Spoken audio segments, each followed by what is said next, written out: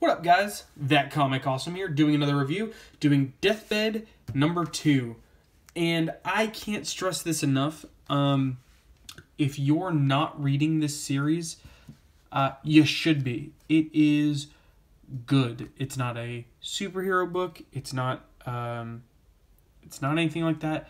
It's a very trippy, psychedelic, very interesting book.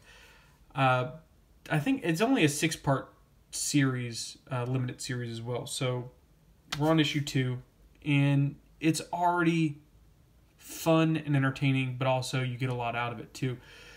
Story thus far, Valentine is a writer, or kind of like a wannabe writer. She is a ghostwriter. She pretty much writes people's biographies. So she's not getting like any work. All of a sudden, her publisher tells her like she pretty much has to take this job or she's getting fired. But this guy, Antonio Luna, requested her by name to write his story. When she goes to meet him, he's pretty much on his deathbed, and he's like, "Look, I'm dying, and I want to tell my story. You have to write it." And she's like, "Okay." She's like, he's like, "But I have to tell you something first. I'm not dying." And he like gets out of bed, and there's a bunch of ninja mummies, and like he kills them all. He's like, "Look, the reason why I had to lure you here under those false pretenses was I do want you to write my story, and I am technically dying. I feel myself getting weaker, every day."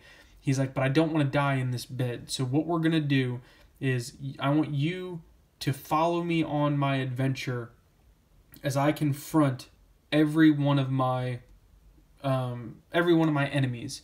And as I fight every one of my enemies, whichever one bests me and kills me, like that's where my story ends." And again, very kind of deep. The way I just think of him as like the most interesting man in the world. Like that's as he goes about in this book. Like that's how I imagine like the way he kind of how he acts. Like there's always like a crazy story that he has. Anyway, right after he tells her this, one of the zombies is like, "Look," or not zombies, mummies, ninjas, is like, "Look, the plan isn't always just to kill you.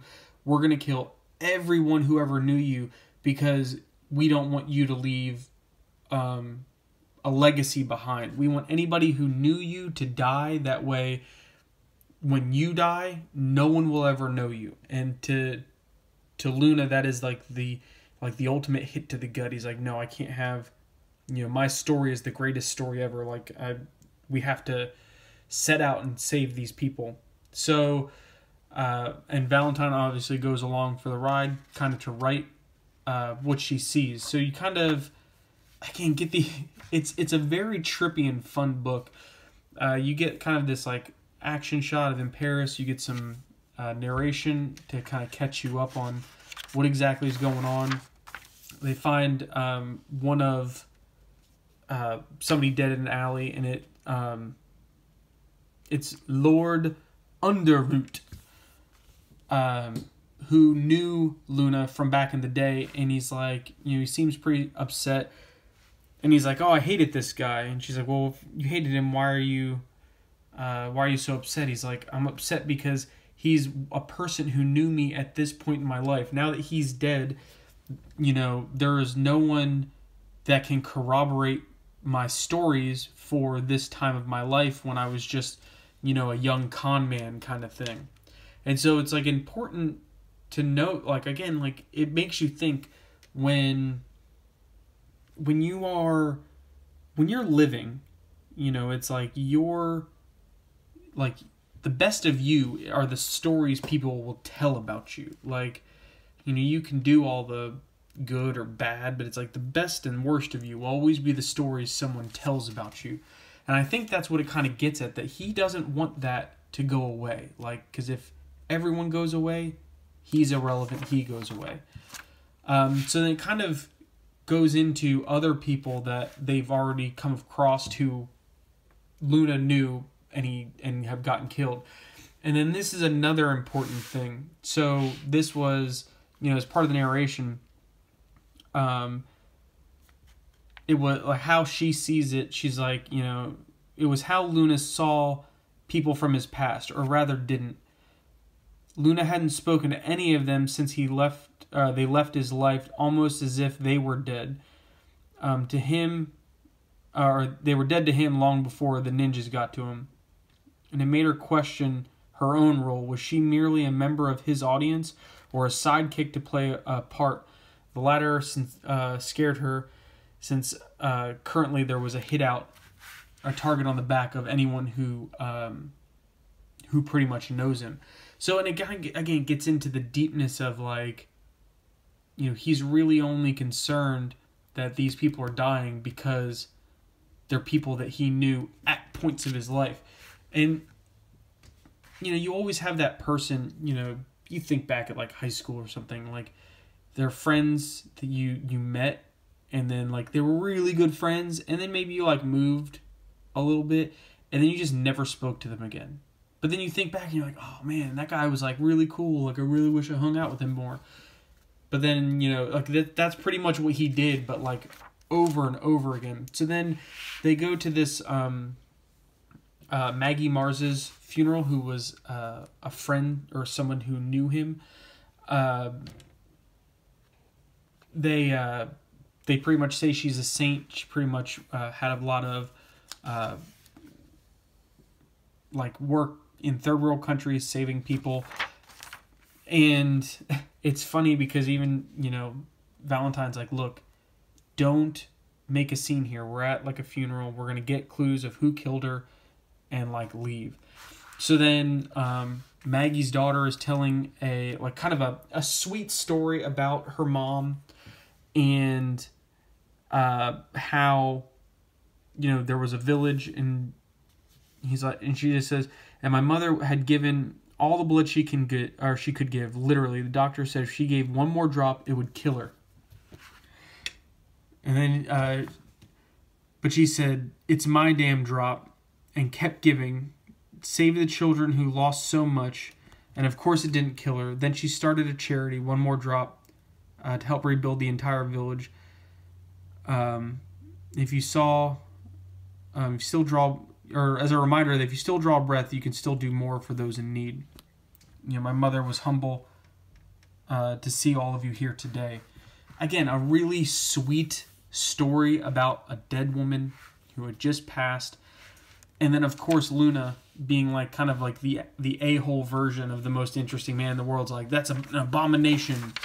He's like, you know, your mother wouldn't want you to tell a story, like, you know, so sappy and, you know, whatever. It's like, he's like, your mother was helped me, like, defeat, you know, aliens and stuff in the desert. And hang on, I'm gonna have to, there we go. This is a mature book, so there's some scenes in it.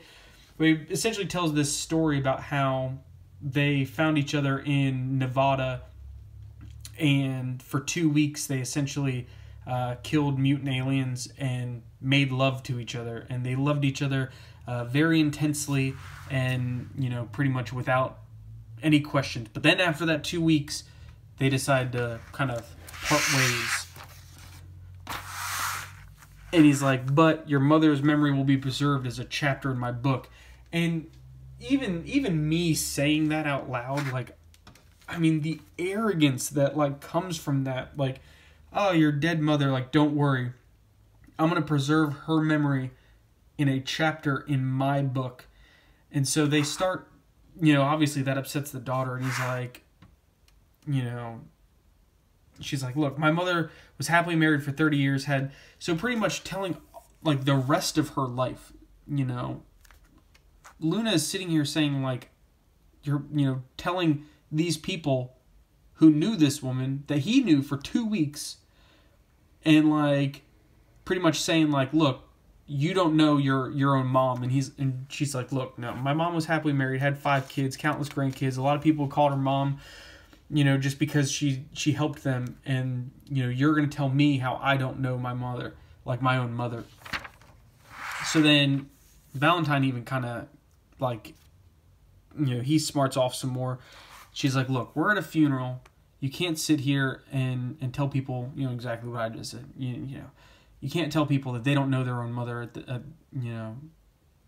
You know, especially since you're the reason why she got killed, and of course that then pisses everyone off. Again, it's deep because you sit here and you read this and you say like,